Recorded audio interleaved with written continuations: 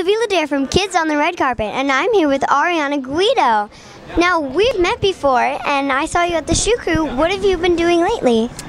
Since the Shoe Crew, I've been auditioning for many more things, a lot of voiceovers I do. I've also just booked a commercial. It's a tutorial on how to do your hair like a fairy for the new Tinkerbell movie. And hairstylist Ken Paves will be designing my hair to look like the fairy fawn from Tinkerbell.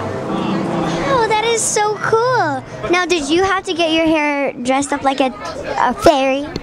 Well, this Monday is when I'm filming it, and I'm really excited because he'll be redoing my whole hair, and I think it's going to be awesome. Wow, that is so cool. What else have you been doing? Well, recently it was my birthday, and I turned 13. Happy birthday. Thank you. And since my best friend, Joey King, she's working on a movie with Channing Tatum right now, and I'm like, oh my gosh, I love Channing Tatum. So on my birthday, she had him call me, and he sang happy birthday to me, and I was like, ah! I freaked out. Oh my gosh, that would be so cool. It was awesome.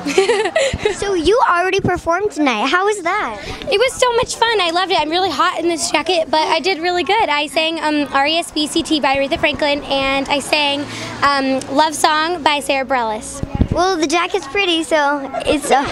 Thank you so much. You're welcome. So what is it like inside? Oh, it's a lot of fun. There's a lot of people, a lot of candy, and it's very hot in there, but it's even hotter out here. So tell me why you picked these songs to perform. Sarah Bareilles' Love Song. I've known that song ever since I was younger, and that was actually one of the first songs that turned me on to singing. That was one of the first songs I started learning, and I told my mom, hey, I want to learn this song because I love it. And Aretha Franklin, R.E.S.P.C.T.